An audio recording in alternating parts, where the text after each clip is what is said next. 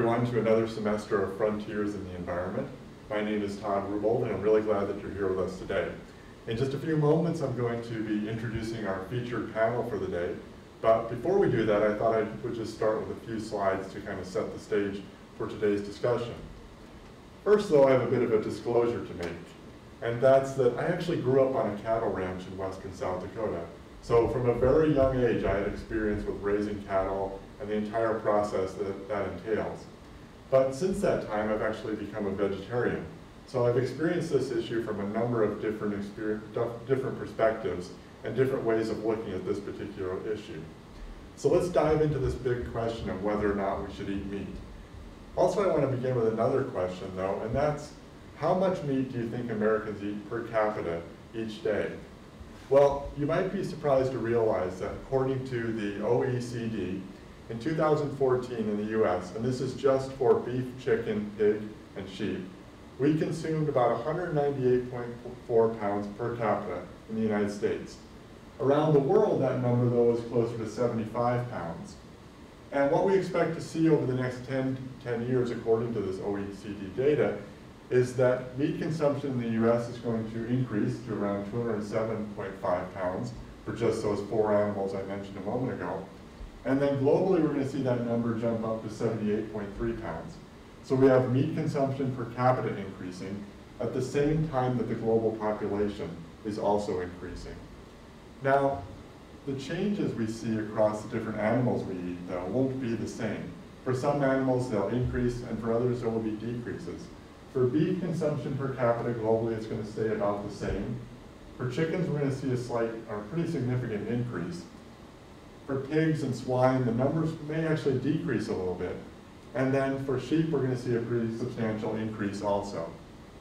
Now, this is a good place in this presentation to just pause for a moment and say that there are some really significant benefits to meat consumption and meat production.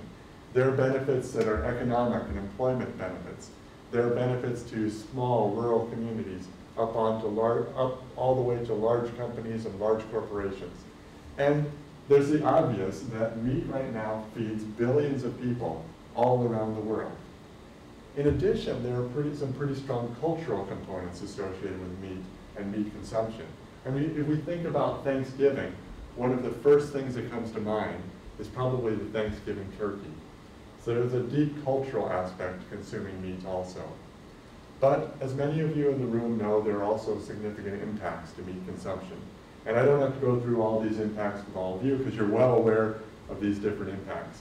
But I just want to say that the reason we're seeing so many of these impacts is because the sheer number of farm animals on the planet is pretty astounding. For cattle at any point in the year, there are roughly 1.5 billion head of cattle. We may see up to 19 billion chickens, around 1 billion pigs, and nearly another billion sheep.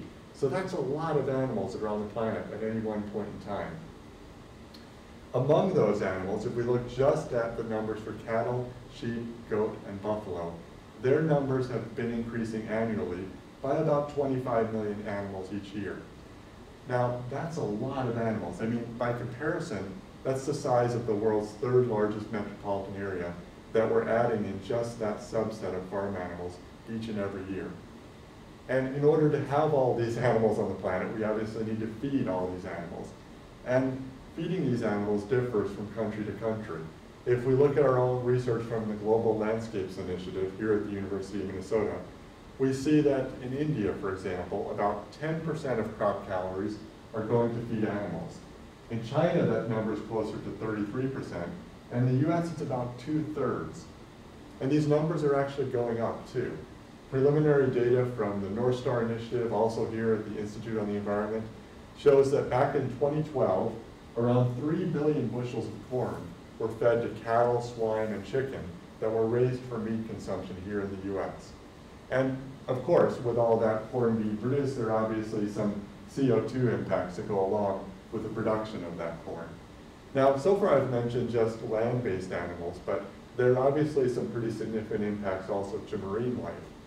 There was a recent report that came out from the WWF not too long ago saying that we've seen up to a 52% decline in marine vertebrate populations since 1970.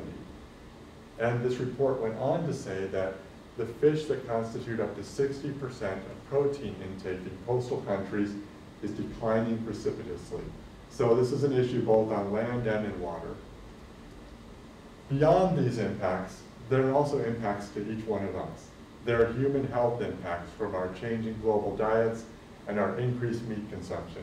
And that's something we're definitely going to get into with the panel here today too. If we step back for a moment and take a look at the recent headlines, there's a lot of coverage related to consuming meat happening all around the world. And it's a topic that more and more people are becoming interested in. It's also a topic that we're seeing collide with politics from time to time around this issue of animal welfare, something that the Pope himself has weighed in on recently when he said that he thought that all animals should be treated with dignity. An added dimension to this that I find quite fascinating is that there's big money being spent both to protect the status quo and to change the status quo. And here's just an example of that. And this headline on the right is not made up. That's an actual story recently about vegan mayo, which is mayo made without any eggs, and how there's an effort to limit the amount of sales of that particular type of mayo. Now, just like issues of politics or religion, talking to people about eating meat and what we should and shouldn't be eating is a pretty controversial issue. It's pretty taboo in a lot of ways. And when I was putting together this presentation and thinking about this session here today, I was reminded of posters like this. It's easy to see posters that tell us to support clean energy in America or change our light bulbs or buy green power. But when it comes to talking about food, that's an issue that a lot of nonprofits and government agencies and others really shy away from. And I think part of the reason for that is they don't want to be classified as being extreme. And whether or not you think PETA is extreme is a whole other discussion that we may or may not get into as we go along today. But when we talk to people about what they should and shouldn't eat, it's definitely controversial. But we're going to get into that question today. We're going to try and tackle this question of what should I eat anyway. And I just had a quick survey, though, I wanted to do of the audience here before we get started. So I'm curious how many of you are vegetarians? Okay, so quite a few of you are actually vegetarians. And how about vegans? Do we have a few vegans in the audience? Okay, so there are a few vegans too. Here's the thing. This room is not representative of the rest of the United States population. The most recent survey that I found from this past summer showed that about 3.4% of the US population over the age of 18 is a vegetarian. And only about 1 in every 240 people is a vegan. So we'll see as we go along today if you decide to join one of those groups or maybe even to leave one of those groups. So now it's my pleasure to introduce our featured panel for the day. So I'm going to pause and introduce them now. Katie Kasner is a registered dietitian, also a licensed dietitian, and she's a nutritionist and health coach here at the university with the Boynton Health Service. And so I'm really happy to have her perspectives on the panel here today. In the middle, we have Dave Tilman, and Dave, as many of you know, is a Regents Professor in the Department of Ecology, Evolution, and Behavior. He's also one of the very first IonE resident fellows and one of the world's leading ecologists. So Dave, thanks for being here also today. And finally, last but not least, is Tracey Deutsch. Tracey is an associate professor in the Department of History. She also studies food and agriculture through the use Agri-Food Collaborative and the graduate group in food studies. She's written extensively about the history of food, and she's teaching a really amazing class that if I had any free time at all, I'd be taking right now on food in history. And it looks really amazing. So for the students out there, definitely check that out too. All right, so I wanted to start with a couple of questions for each of you, and maybe Tracey will begin with a bit of the historical perspective on these issues. You were mentioning something to me really fascinating before we started the panel here today in a conversation we had. And there was the idea that this isn't the only time that we've seen this surge in meat consumption. There have been times in the past when per capita consumption in the US in particular has been pretty high. I was wondering if you could talk a little bit about that and what some of the drivers for meat consumption have been. Yeah, so what's interesting to me historically is all of the different factors that have gone into meat consumption over time. One of the things that I studied was the politics around food provisioning and food shopping in the early part of the 20th century, and so that overlapped. The end of that project was World War II, and that was a time when meat was rationed, right? So you would think that meat consumption would go down, which in the aggregate among civilians, it did, but per capita meat and protein consumption increased during the war because it was distributed more equitably. So some people experienced a decline in what they ate, but more people had access to it precisely because it was rationed, so you couldn't buy just as much as you wanted. And that really opened my eyes to the ways in which politics and policy determines, and has always determined, even when it's not a war situation, what people eat and what's available. So the drivers aren't only around changing tastes and such, but there are all those other drivers that we've been talking about too. Right. Dave, I'm really curious because your research, it seems like, has shifted a little bit recently with some of the papers you've been publishing and some of the work you've been doing, looking at more of the impacts of a Western diet on issues of the environment and biodiversity. And just wondering, if you talk a little bit more about this shift in terms of the focus on what people eat, impacts on health, and why that changed a little bit? Well, agriculture has huge environmental impacts. It's 25 to 30% of all the greenhouse gas we emit. It is responsible for serious impacts on water quality, groundwater, lakes, rivers, streams, the ocean, pesticide release. It's the major cause of habitat destruction and loss of biological diversity around the world. And so if you care about these issues, it's much more fun to try to find solutions than to only talk about the problems. And so I heard a talk that Walter Willett, who's a nutritionist at Harvard, gave, and it occurred to me that the diets that he was suggesting that were very healthy for people also might have some health benefits for the environment. And that led Chris Clark and I to explore that issue. And there really is some pretty strong overlap. So I'll talk more about that, but that's sort of an introduction. And Katie, I'm really curious, from a health and nutrition perspective, is there something unique about meat that's really critical to our diets and our health? Or, we often hear that we can get similar nutrients and such from other materials, but is there something about meat that we just need as part of our diet? Oh, that is a good question. So as far as nutrients found in meat, meat's obviously really high in protein, but the amount of protein that the average American gets is far above the amount of protein we actually need. I would say if we're looking at more micronutrients, probably the two biggest ones that we're getting from meat that are more difficult to get in non-meat sources would be iron, the type of iron, heme iron. Although you can get non-heme iron, which is less absorbed than the heme iron from vegetarian sources. But for the majority of people, they're actually okay with just non-heme iron, especially men. We rarely see iron deficiencies in men unless there's some internal bleeding going on. In women, yeah, sometimes that heme iron is much more beneficial. But with the science we have today, supplementation and pairing with vitamin A, you can get it without having to eat meat. The other one is vitamin B12. So if we're just talking meat, not a vegan diet, there's no issues with vitamin B12. If somebody is vegan, there are no vegetarian foods that naturally have B12. So supplementing, again, with our science today, you don't need meat. And how far over that recommended amount for protein are we? I'm assuming that's just a US-based number then. Well, so the amount of protein a person needs is based on their body weight. All other macronutrients, carbs, fat, are based on your energy expenditure, so how many calories you need. Protein is used for cell regeneration, so depending on how many cells you have, you need a different amount of protein. So a good rule of thumb is 0.8 grams per kilogram of body weight if you're vegetarian, you need a little bit more protein. 1 gram of protein per kilogram of body weight. Vegetarian proteins are less bioavailable, so we don't absorb them quite as well.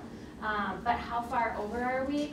You know, I don't know the exact numbers, but if I had to guess, I think men are much more over than women. I think I've heard numbers around 90 grams of protein per day is average for men, maybe 60, mid-60s average for women. The amount we really need is probably quite a bit less than that. So just a personal note, I was really curious about this question because as a vegetarian, many of you probably get this question of where you get your protein from. And as the lead up to this session, and you know we were going to do this, I kept a food journal for a month and was surprised that as a vegetarian I was averaging, and not being vegan obviously makes a big difference here, averaging about 120 grams of protein a day. And even falling back to a vegan diet, it was still like 70, 75, which seemed to be above where we should be. If I If I could just chime in, if you look at the total amount of meat that the typical American eats, it's about 3 times the amount of meat in a much healthier diet than we have, the Mediterranean diet. And so people with Mediterranean diets tend to have less diabetes, less heart disease, a little bit less cancer, eating a third of the meat that we eat. So that's a different measure of it. Tracey, you have an article in Process I saw in the notes we were sharing back and forth about how past matters and how the past matters in contemporary food discussions and debates. And we were also talking about how this question of should we eat meat is not really all that new. It's been happening throughout time. So what can we learn from the past about where we might be going into the future? Well, unfortunately, one thing we can learn is that it's really hard to. Your microphone. Oh, is that on now? Yeah. How about that? Hold it down. Yeah. Well, your mic doesn't work. There we go. Okay, now it's on. So I was saying that unfortunately, one thing we can learn is that it's really hard to predict the future. Because things change and they can change very quickly. So that's one contribution I think history gives us in thinking about how well we can predict what's going to happen. I think, though, that one thing we can also learn from history is that meat has been a charged object in people's lives for a very, very long time. The concerns have differed across time and place quite extensively, but the idea that there's something different and special about eating animals, and that perhaps that means that they ought to be eaten differently or not eaten at all, or that some of them should not be eaten, that's a very, very old idea. And so when we think about the environmental imperatives to change meat, I think we need to give credence to the ways in which meat has become deeply embedded in social and cultural beliefs and also social and cultural institutions, including practices of daily life. So I'm really struck by how long people have been asking this exact question. I'm going to come to the audience for some questions in just a moment here. Dave, another question I have for you is that it seems to me there's a few research papers that have come out recently or on the horizon coming out, arguing one way or another that species loss around the world is being exacerbated by our consumption of meat and production of meat. What does the research tell you on that question?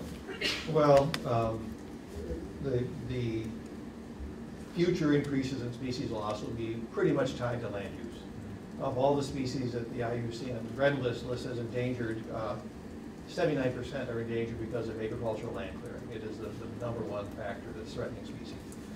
And if we continue on with diets changing as they have been, and the dietary change around the world, as people become wealthier, they sort of reveal their preferences, as an economist might say. They tend to eat more calories per day, and they tend to have these calories come from foods that are less healthy. They tend to eat more sugars, fats, oils, and alcohol, and they tend to eat more meat. And the sharpness of these relationships is amazing. If you sort of average across, divide the world into, let's say, 8 different groups which are economically similar to each other, and look at how their meat per capita meat consumption has depended on income, it's been this incredibly tight curve going from about 5 grams of meat protein for the poorest people to 30-some grams of meat protein per day for the richest people.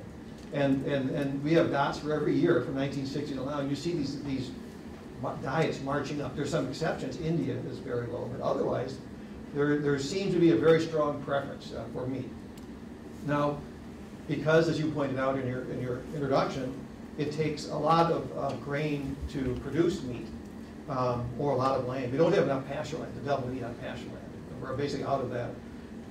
That the net effect of having diets that are going along this established trajectory of how it changes with income is that we're going to have to clear an area about the size of the United States, 800 million hectares of land around the world, to meet projected food demand. If instead people had diets that were like the Mediterranean diet, we'd cut that amount in half, which is the Mediterranean diet has, as I said, about a third of the meat consumption of typical American. If they had a pescatarian diet, it'd even be lower, a fish-biased diet. If they had a vegetarian diet, there's almost no need to clear more land. So there are huge effects of diet on the ability of the earth to sustain the 5,000 species of mammals and birds that are currently threatened with extinction, and the other many thousand that will join that club if we keep clearing land. Can I jump in real quick? So I want to add on to this idea that people's consumption of meat increases in proportion to their income, which is certainly true of our current moment, and it has been true of the modern period. But it hasn't always been true historically. So when I was prepping for this talk, I was interested in the possibilities the past gave us and in some counterexamples. And one way to think about meat consumption are the ways that it's been mediated and modified by social and cultural beliefs in very different times and places. So for instance, in China, in the early modern period, people who were wealthy ate better diets and they ate more calories, and that included eating meat, but the expectation was that my colleague in Chinese history calls them casual vegetarians. So they were vegetarians, but they didn't complain if their vegetables had been cooked in pork fat, for instance, or if there had been pork in the broth, or things like that. And I think that knowing that human history has not always been characterized by this upward curve in meat consumption can be helpful. I also think in a current moment, it's useful in some ways to ask why this is happening, why people's desire for meat increases with income. And I say this because there was just a really interesting study done in the Pacific Islands about this one, by anthropologists, about this one particular kind of meat that's called flap. It's sort of the back part of, my understanding is it's the back part of lambs and sheep and mutton. And it's a byproduct in Australia and in the US, and then it's shipped to poorer islands in the Pacific, where it's consumed in large quantities.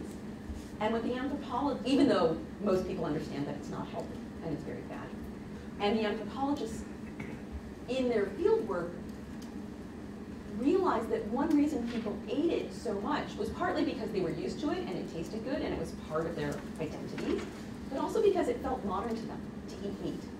So one reason that meat consumption increases with income is because meat consumption increases with income, right? And so meat takes on this aura. Meat is embedded like other things. It has come to take on in the modern period, beginning in the early 20th century, this aura of modernity as well. Quick question for Katie, and then I go out to the audience too. Something I've always wondered about, something I've always wondered about is, I'm not sure exactly how to ask this, but if there are different stages in life when eating meat becomes more important than other times. So for example, we have obviously a lot of adults in the room who've made the decision to become vegetarians, but what about kids? I mean, are there concerns with kids who are vegetarians at a younger age perhaps, or is that not a concern, I guess? You know, pediatric nutrition is not my specialty, but really, no, there's not a big concern at any stage of life following a vegetarian diet. I think vegan probably would be more difficult to swing with really young children. My guess would be under the age of 2. It's probably not really recommended.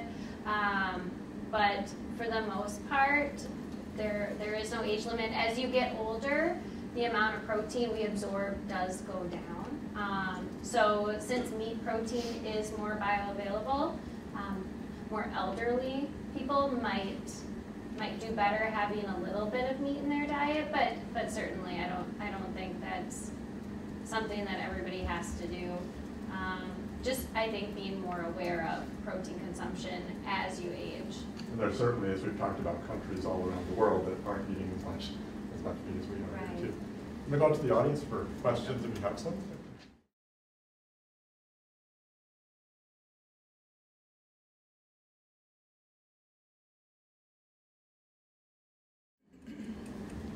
Well, I can comment. On average, the world from middle-income countries, the developing world, to through the richest countries, are, as they increase meat production, more and more of it is being grain-fed. So there are grasslands, and there's about 4 billion hectares, 4 times the area of the United States, that are grasslands around the world that are pastures, grazing lands.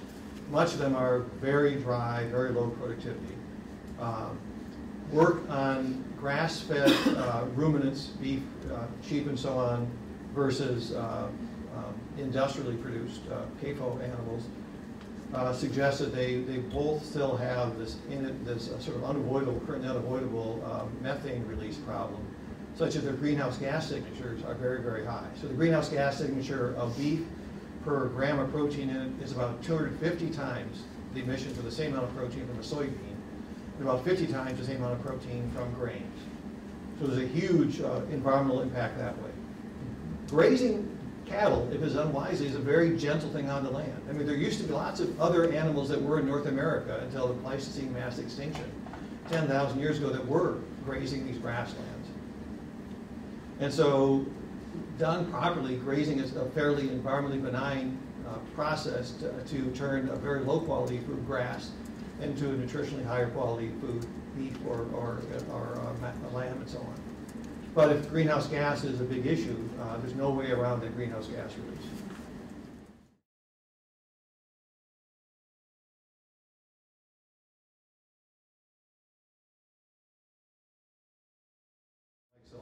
So environmentally, fats and sugars are produced with very low impact. Sugarcane gives about twice as many calories per hectare of land as does any of the grains. And then on the fat side, palm oil gives double what sugar cane does per hectare. So if you just care about how much energy calories you get from an hectare of land, they're pretty low. And the environmental impacts of growing both of those, which are perennials, are low compared to growing wheat or corn. But that's not true for the health side. That's your job. Yeah. So I'm sorry. And your question one more time. It was asking what is the health implication of a Mediterranean diet, or? Yeah. So Dr. Tilman talked about how they were healthier, but my question is: are they healthier because they're not eating meat, or are they healthier because they're eating less fat and sugar? Oh, I missed your question. And what is that? What are the environmental impacts of both of those? Well, I guess I don't know. I don't know the answer if they're healthier because they're not eating meat or fat and sugar, but I'm sure it's a combination. Yeah, I guess. Here's a dilemma on trying to understand why the diets that we know to be healthier are healthier. In each diet, people eat more of something and less of another. Are they healthier because they ate less of something or more of the other thing? And that's incredibly hard to separate out. There's been some research suggesting that, for instance, high sugar intake on its own right, no matter what else you're doing, is unhealthy. And there's been some suggestions that the wrong kind of fats are unhealthy. That's a little bit controversial again right now. So I'd say what we do know from following hundreds of thousands of people and what they've eaten for the last 20 or 30 or 40 years in a variety of different studies around the world is that there are certain combinations of food that we would call a diet. Diets like the Mediterranean, where you eat around 8 to 10 servings per day of fruits and vegetables, where you only have a serving of the non-fish meat about once a week, where fish is your main source of animal protein, and where the main fats you have are olive oil, not other fats, and where you eat about as many calories in nuts as you do in grains. Those kinds of diets have a really good signature, as do diets where people are purely vegetarian. I couldn't find enough data on vegan to put in our study. We only had 5,000 vegan people, 5,000 people years of data on vegans. So we don't know what we don't know by the normal standards what the health impacts of being vegan are. The data suggested vegans had an even lower rate of diabetes than did vegetarians, but a higher rate of heart disease. But it's in the noisy realm now. We don't know if that means anything yet or not.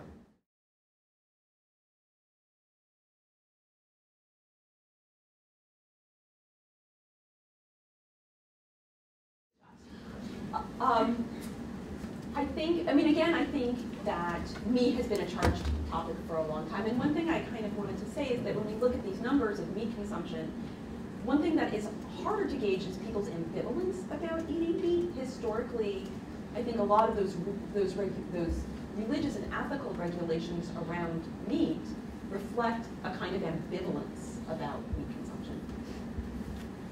Why it's charged now is, historians like to say, that's outside my time period. But so I'll put on my other hat, which is as a gender studies scholar. I think that one reason, although not the entire reason, has to do with the ways in which meat consumption has taken on this really weighty meaning as a marker of identity, and particularly of Western masculinity. That's one way to think of it. That giving up meat involves giving up a lot of a way to express a gender identity that is really important.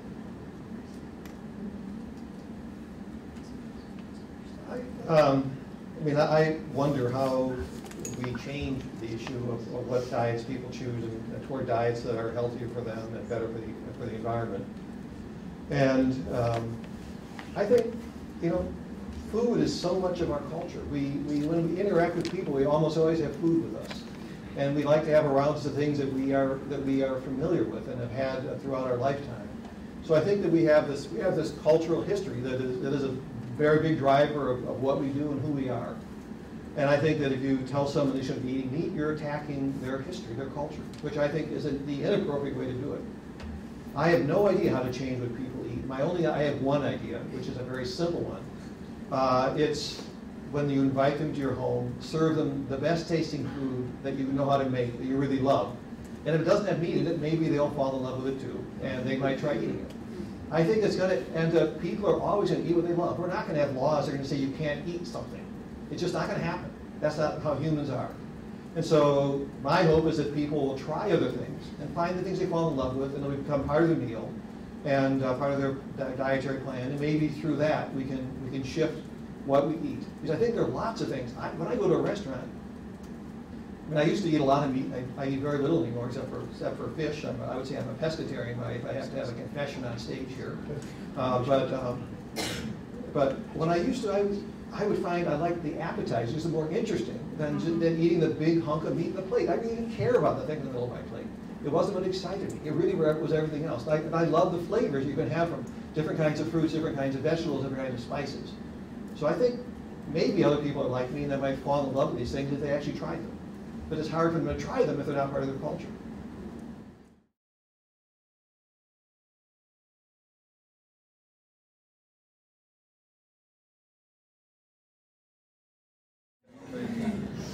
I'll get back to you in 5 lifetimes. It's very possible to feed people even the diets they seem to want if you project these curves out and imagine they're somehow reflective of future behavior. It's possible to do it. But then you added the word sustainable. I think we could have a world that could do that for a long period of time.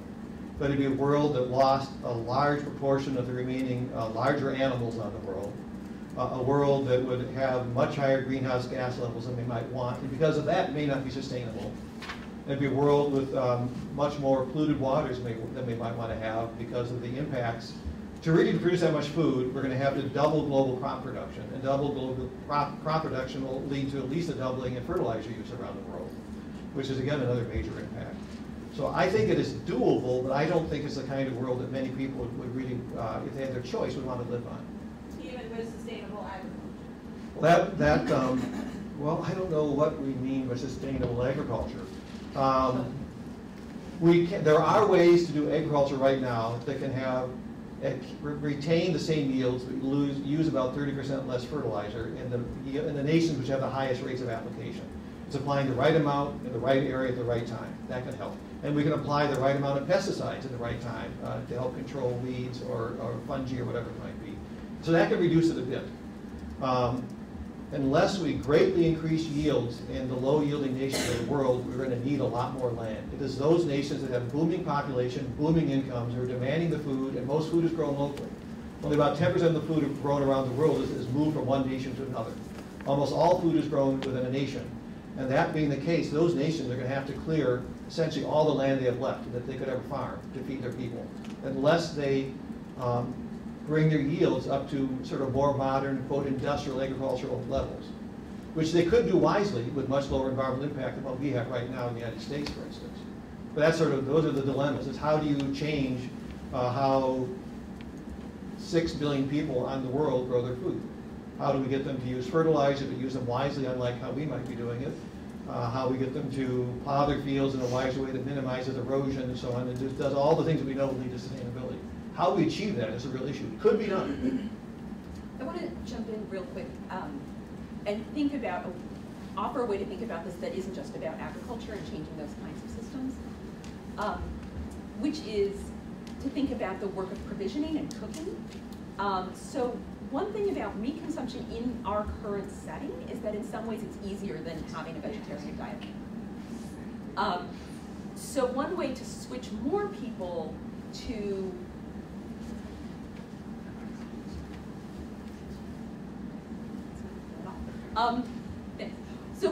one way to switch more people to more of a vegetarian diet or a more sustainable diet is to create more infrastructure that supports that kind of diet, to make those foods easier to get, cheaper to eat, easier to cook, to make them more available publicly and in the process. You know, all of the way it's so easy to get meat. And even when I'm flipping through popular magazines, half the recipes are for dinner in 5 minutes involves a pre-cooked chicken breast, right? So if we could imagine infrastructures that support a vegetarian or a more sustainable diet, that's another reason.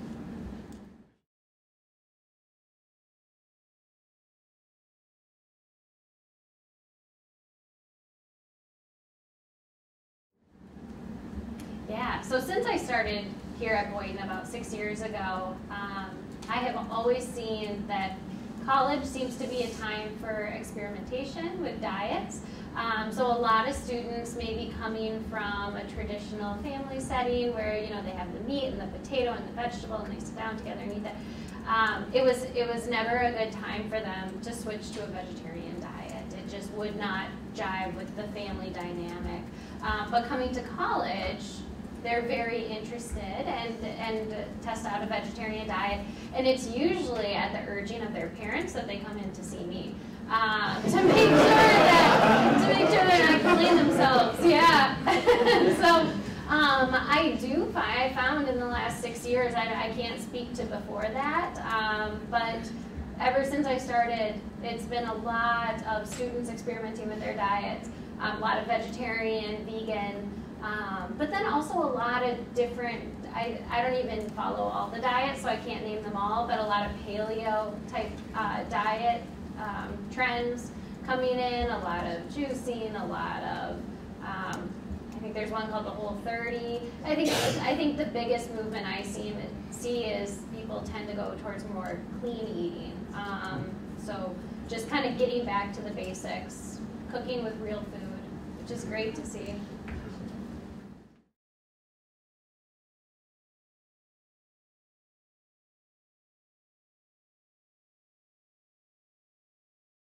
Right. Well, again, I think we have to think about the systems in which vegetarian and vegetable eating and cooking is embedded. Like Katie, you mentioned going back to cooking, right?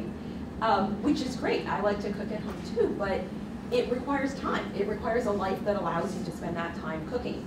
And not everyone has that choice, and not everyone makes that choice. So again, I think understanding that this is a social change as well as a dietary change, and also a structural social change, right? In terms of how we spend our time and where our labor goes is individually, but that's also a social and communal kind of decision that I think has effects on the amount of vegetables people consume.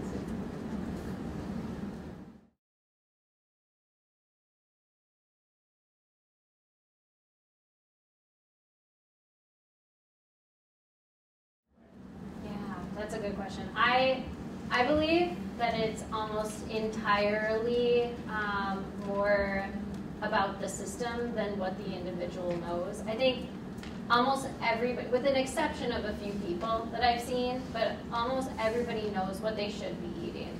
Everybody knows what's good to eat. So it has nothing to do with understanding, and I think it has everything to do with, you know, do you have access to a grocery store? Do you have enough money in your bank account to get to the grocery store, or are you, you know, just going down to whatever restaurants on the corner, McDonald's, and what vegetarian options do they have? Not a whole lot. So I think it has a lot to do more with the environment we live in than individual knowledge.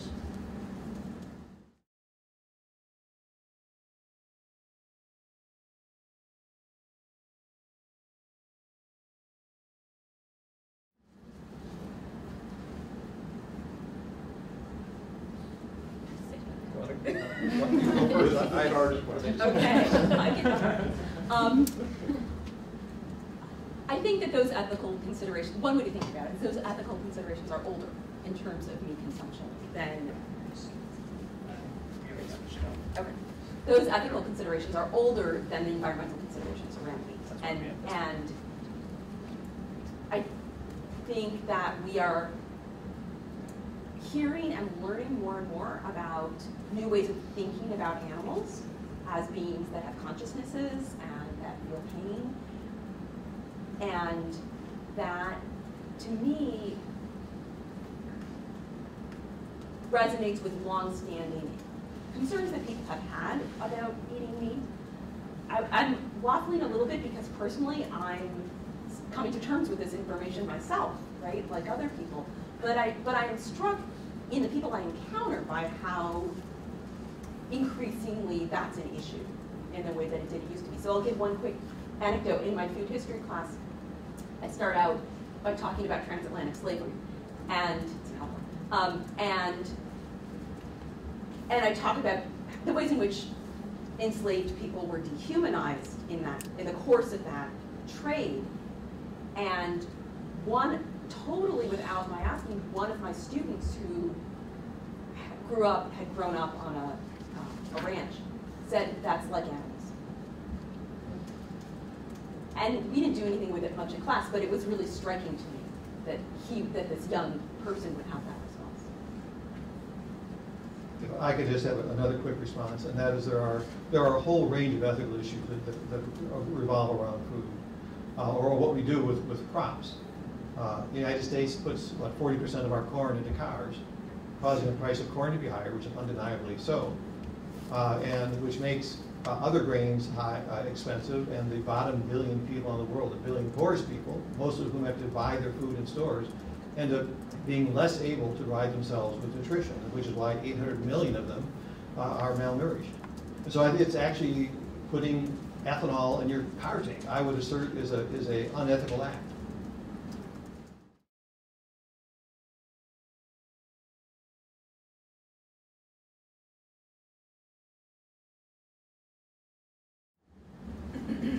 Well, I have no idea what it'll take for the university, but I would say if I were a major U.S. corporation trying to sell processed foods to people, and I see that the sale of the traditional items are dropping for some of the big companies, I would try to find diets that the younger generation really cares about, which would probably be ones biased more toward these kinds of foods, which would address your concern about having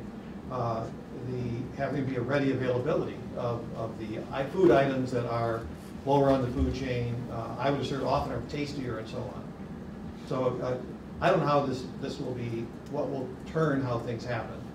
But I do think the biggest chance for change will be from companies realizing there's a big profit to be made by marketing to these people, and by doing that, putting effort into making these the best tasting, healthiest things they can come up with.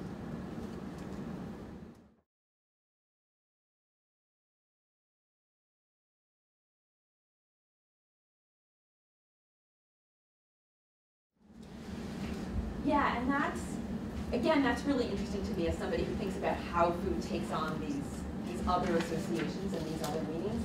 I'm a tea drinker. I'll just come out with that.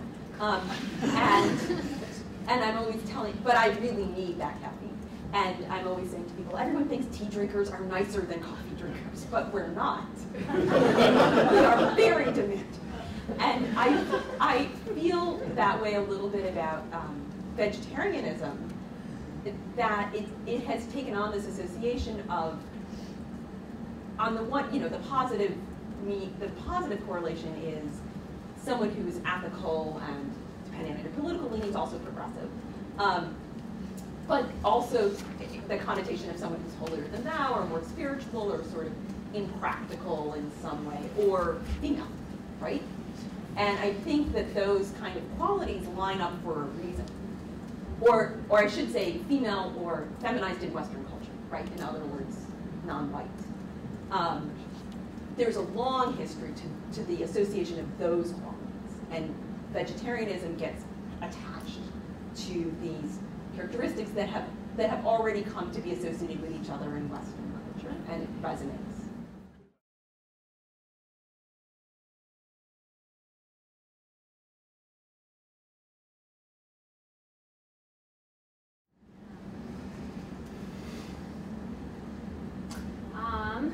Yeah, that is a good question. How to advocate for yourself? I would say, definitely get a second opinion if you're able to. No matter what the condition you're diagnosed with is, research for yourself if you're able to as well.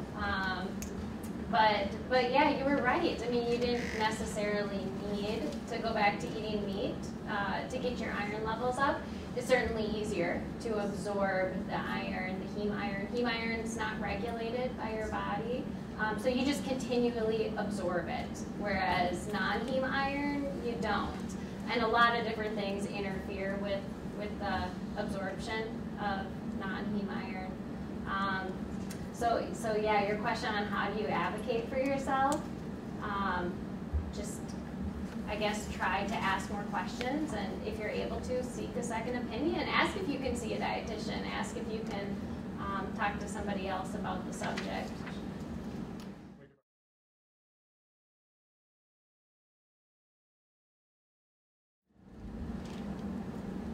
Who wants to be brave? Well, I will jump in first. I think it's a question we should all ask ourselves, and I think at least the answer I would have for everything I've learned from reading the nutrition literature and knowing what I know about the environmental impacts of diet is that if we eat meat, we should eat a lot less. And we should probably bias it toward the kinds of meats which have lower environmental impact, which would be on animal products. Eggs and dairy are the two lowest of all the meat-based things for their environmental impact, followed by fish that's caught by basically on lines in the ocean, chicken and pork. Those are all the things which are much better. When it gets to any of the ruminants, beef, goat, lamb, the environmental impacts are huge. At least the greenhouse gas impacts, but also some other environmental impacts. So I would say the question should be asked at least is how much meat I should eat. And the answer for most of it is a lot less. So from a nutritional standpoint, should we eat meat? So I'm a very middle of the road dietitian. I truly feel that all foods fit, and not to say that all foods are completely healthy for us, but we were talking about the emotional side, and there is a huge emotional connection we have to food that we can't disregard. And so, we eat because we're happy, we're sad, we're, whatever the emotion is, and that's okay sometimes. We should also do other things when we're happy or sad sometimes. But to kind of echo what he said, we should eat less meat, absolutely. Certainly less red meat. From a health standpoint, we see the most chronic diseases associated with red meat consumption. Cancer, heterocyclic amines that are formed when we cook the red meat have a higher risk of producing colon cancer in particular.